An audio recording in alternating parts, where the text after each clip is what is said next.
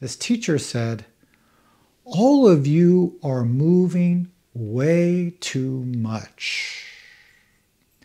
You should know that this discomfort is coming from your own mind."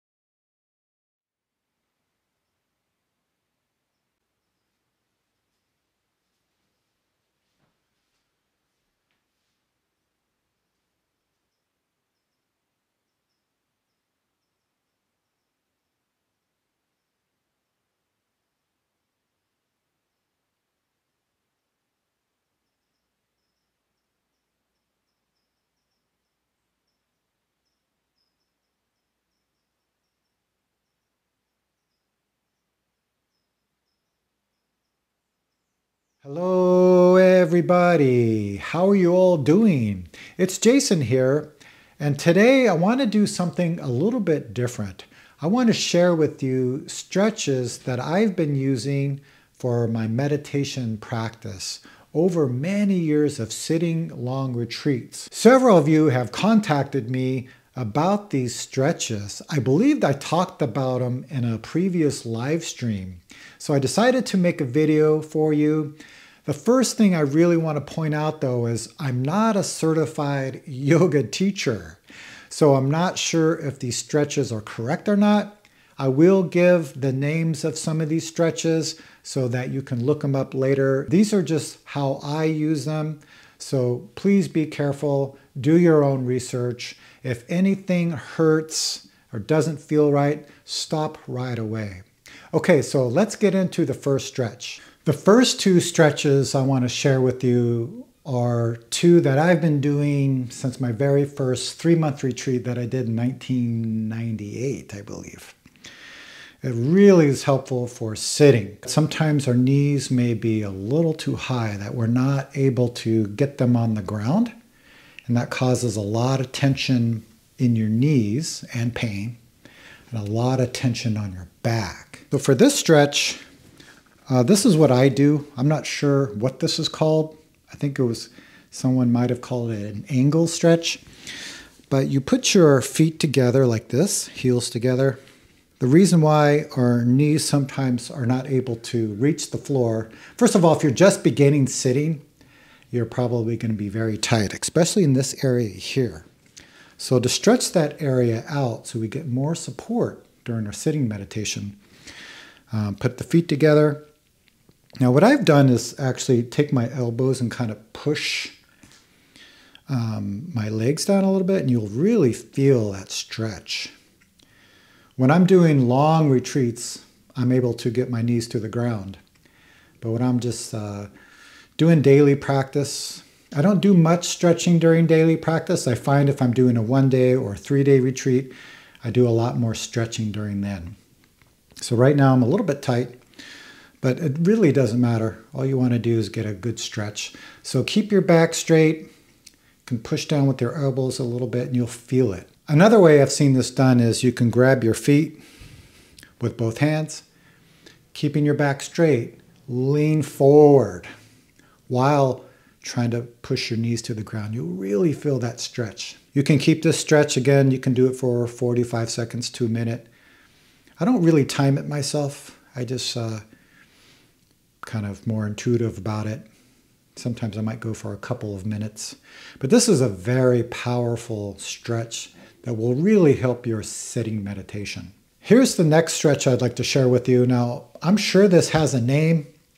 I'm not sure if I've seen this before as a yoga pose, but it's something I came up with because during longer retreats, again, like 2-3 days longer, I get a lot of tightness right back here. And I never found a way to really stretch this area. So what I found is having my left leg crossed, I put my right foot over the knee, grab both hands and cup my knee. And at the same time, I'm pushing or pulling my knee towards my chest and bending down. And you'll really feel the stretch right there. Sometimes I'll wake up during a retreat in the morning and this area is super tight. It actually is sometimes so tight it wakes me up in the morning. So again, keeping our back straight, I'm pulling my knee towards my chest and kind of leaning forward at the same time, really digging in deep. Then we'll switch legs. So this time we'll cross our right leg. Again, you can see my foot is towards the back here. Putting my left leg over, cupping my knee. Again, keeping my back straight. Pulling the knee in towards the chest and leaning a little bit forward. You can really feel it right now. This is another one I'll do sometimes for a minute, maybe a couple minutes to really get that deep stretch.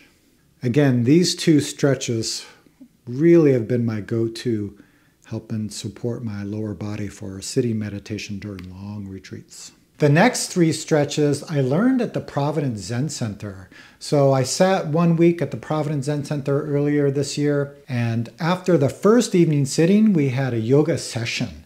And it was usually led by somebody who has experience with yoga. So again, I'm not a yoga teacher, so for these three stretches, I'm not sure if they're 100% correct.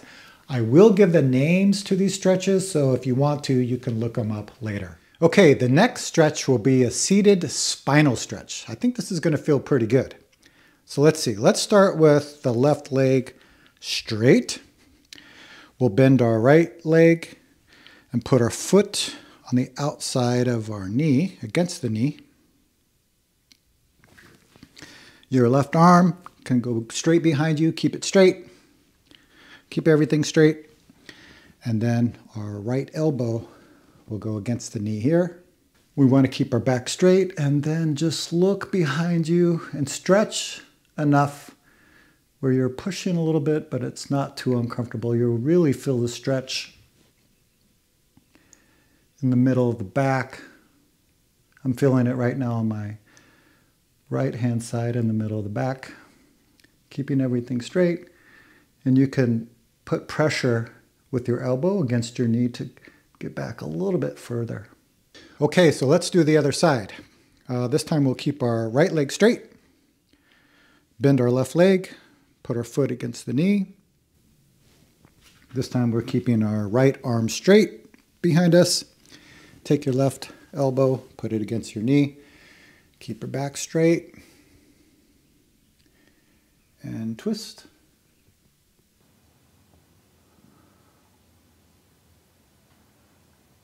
I usually do that stretch for about 45 seconds to a minute, whatever feels comfortable to you. This one is a lying down spinal stretch. So what we want to do here, we'll start keeping with the left leg straight. We'll bend our right leg, putting our foot against the knee. And we're going to take our right arm and stretch it out. We're going to take our left hand and put it on our knee. And we want to pull our knee down. Turn your head to the right.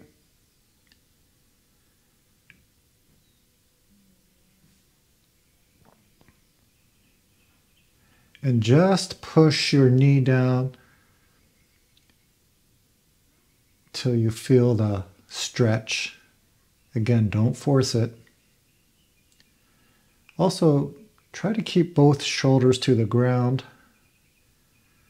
You can turn your head more to the right to get a deeper stretch, and you're going to really feel this in the lower part of your back.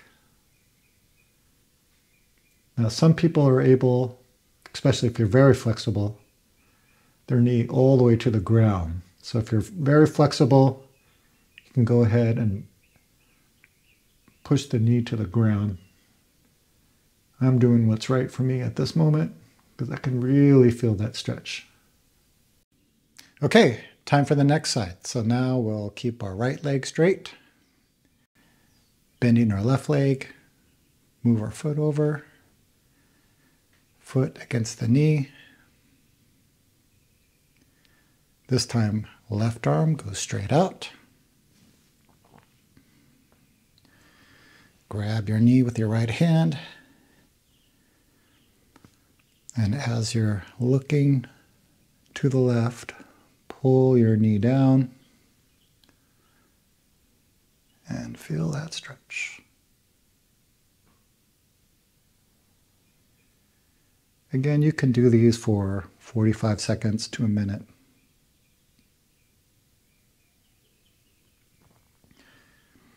If anything is hurting, obviously you want to stop right away. You can really feel this in the hip on this side and the lower back.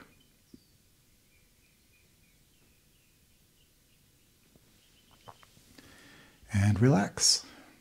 Okay, this next stretch is the side body stretch. This one's pretty straightforward. So you can sit cross-legged. We're going to take our right arm and the forearm will be on the ground here. Then take your left hand, keep it straight, and bend it over your head. I'm going to keep my head straight. This is a little challenging for me because I have to pay attention to make sure everything is aligned. If you stick your hand out farther, you get a deeper stretch. I'm trying to keep my head straight still. And breathe. You can do this one also for 45 seconds to a minute.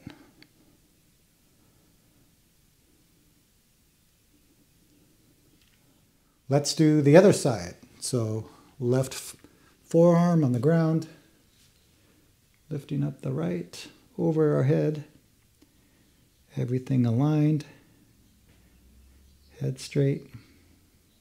Something I'm noticing too, if I bend my right arm, I don't feel the stretch as much. If I kind of keep it straight and arc it over, the stretch is a lot deeper.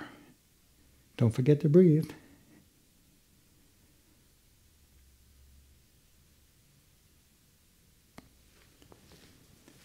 Okay. I hope those stretches were helpful. Now that we've covered the 5 stretches, I want to look at where is this discomfort coming from? There's 2 points that I want to talk about. First of all, if you're just beginning meditation, naturally there's going to be some discomfort. The more you do it, especially if you do it daily, I think the easier it gets. The first point is posture. Now, if you're just sitting 20 minutes or 30 minutes a day, you may not notice it. But I've learned from doing long retreats that even if I'm sitting like this, yeah, 1 sitting period, not a problem. But few sitting periods later, I definitely start to feel it.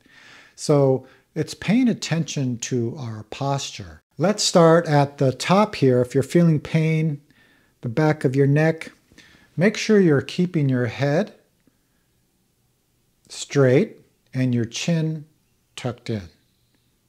So it's not like this, and obviously it's not like this. So keep your head straight, then just tuck in your chin a little bit. This keeps your spine completely straight all the way to the top. The next thing to look at is your shoulders. So we want to keep our shoulders relaxed. Sometimes if we're tense, our shoulders are high. We don't want our shoulders out. Just keep them relaxed. Keep your elbows relaxed, so not too far out, not too tightly around your sides. Just nice and relaxed. And it's amazing too, even though maybe during the sitting meditation you notice something's off. So maybe you notice that you're leaning to the left and you straighten up. 5 minutes later, you'll find yourself leaning to the left again. The body sometimes has a habit as well. So the meditation, you really want to pay attention to everything that's happening. Another discomfort people feel is in the upper back. Sometimes if our back is bent a little bit, that puts pressure on it. So you want to keep your back straight, but you don't want to force it erect. You just want to push your chest out. That way your lower belly first can expand completely. And just pay attention to the alignment that you have. Pay attention to all of it. Chin tucked in, shoulders relaxed, elbows relaxed, chest pushed out so our back is straight. And you know it's straight, again, when your lower belly can fully expand when you breathe in. Another thing to talk about, which I mentioned earlier, is your knees.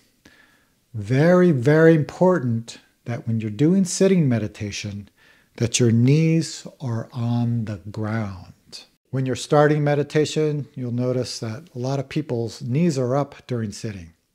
First of all, most people are tight right here, so that's why we did the stretch to open that up. But also, you can adjust your cushion so you can get that support. Because when your knees are up, again, it's going to put a lot of pain in your knees, a lot of pressure on your back, and that's going to hurt. It's probably the #1 discomfort that people have during sitting meditation. So get your knees to the ground. So you have a solid tripod, 3 points, 1, 2, and 3. If you're sitting on one cushion and you notice that your knees are not comfortably touching the ground, you can use another cushion. What you want to do is put one cushion here, and you can put another cushion at an angle. What this will do is will help you bring your knees to the ground. It also gives a great support for your back, so you can sit with minimal discomfort. If you find that sitting cross-legged is a little difficult, you can do kneeling. So the way to do that is you stack 2 cushions together. If you're really tall, you may need 3.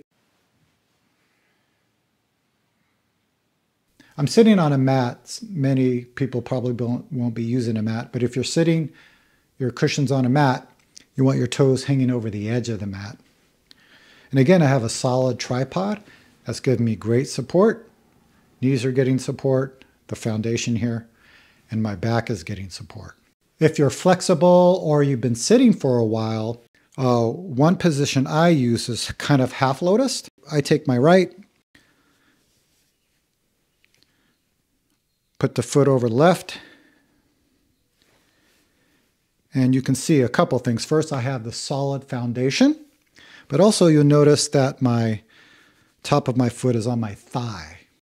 So again, when you do these stretches, that will help open it up. One thing you can do if you can't sit like this is just fold your legs.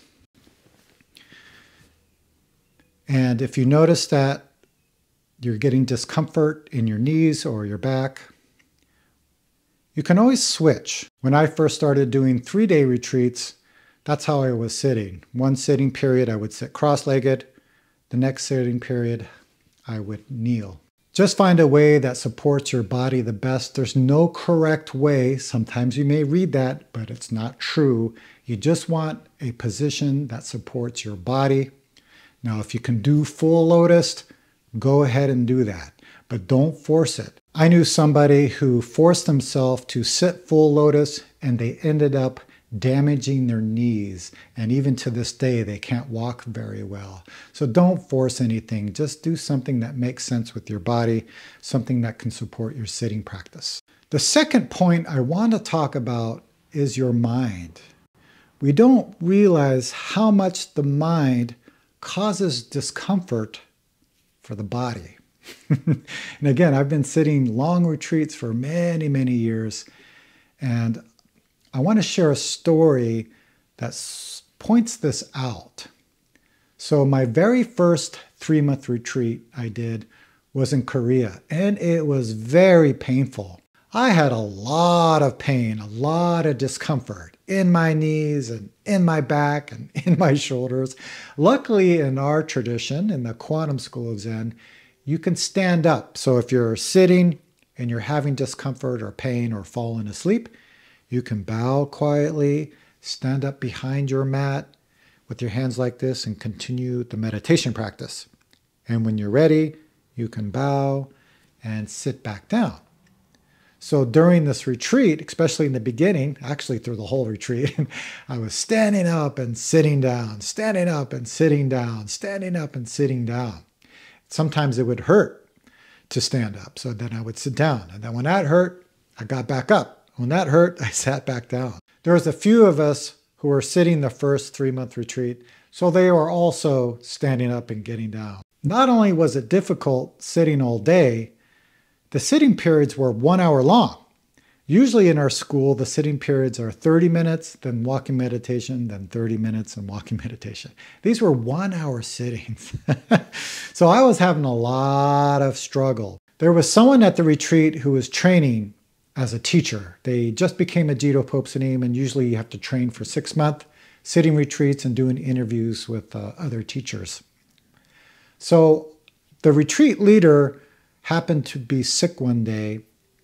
So this person who was training wanted to give a little speech to all of us who were getting up and going down, getting up, going down.